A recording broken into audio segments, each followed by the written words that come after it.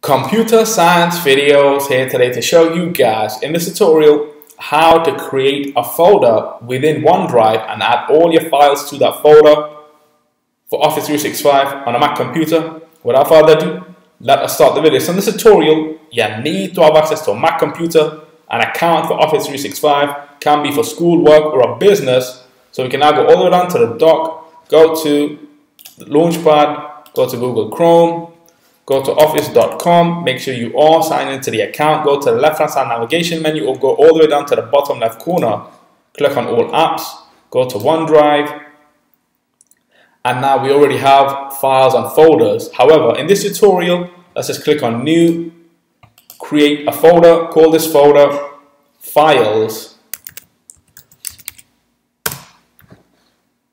create, and now that is synchronizing.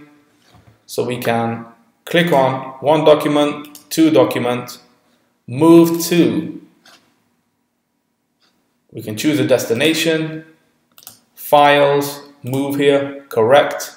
And now those files have moved into the folder called files.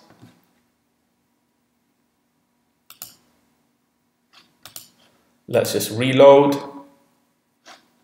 Minimize Chrome for the moment, go all the way down to the dock, go to Finder, go to OneDrive, and now look what has happened. Files now contains the documents, heading code, and trial document. So we can now quit Finder, go back to Google Chrome, quit Google Chrome.